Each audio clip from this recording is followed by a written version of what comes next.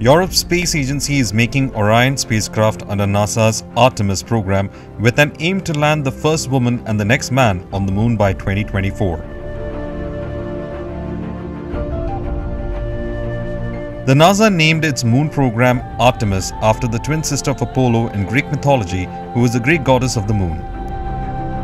The European Space Agency is overseeing the development of European Service Module, also known as ESM, will be part of the Orion spacecraft that provides air, electricity and propulsion.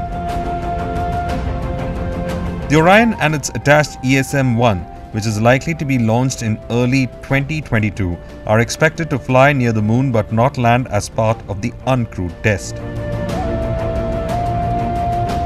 So the first mission will bring us uncrewed to the moon. And the second vehicle is then a vehicle which will bring NASA's planning 4 astronauts to the moon, just circling around the moon. And then the third one, that's the one which is bringing the first astronaut and the first man and woman back again after Apollo to the moon. ESM-1's main engine and 32 thrusters will propel Orion into the orbit around the moon and then back to Earth, and ESM-2 will take 4 astronauts on a flyby around the moon in late 2022 or early 2023, while the ESM-3 is expected to land the first humans on the moon since 1972. The first module, known as ESM-1, was delivered by ESA to NASA's Cape Canaveral in Florida in November 2018. It's not the first time that we are assembling a big spacecraft for human-rated flights. So we know the processes, how to do that.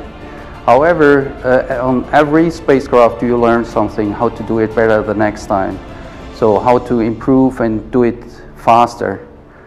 And that is what we learn from ESM-1 to ESM-2, and the same would be also from ESM-2 to 3, and that will be ongoing up to we have a serial production.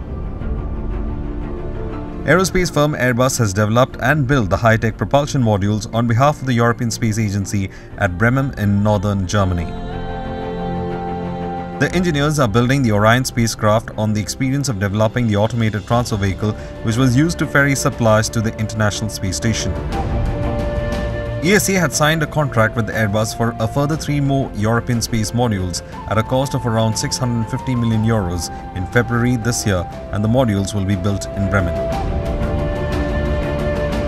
This is the first time in history where ESA developments are on the critical path of a development and a space mission from NASA. The service module is really key for the Orion vehicle and for NASA achieving the Artemis mission. So this has been going very well with NASA. We are very pleased with the outcome, and this is paving the way for continued cooperation for the years to come.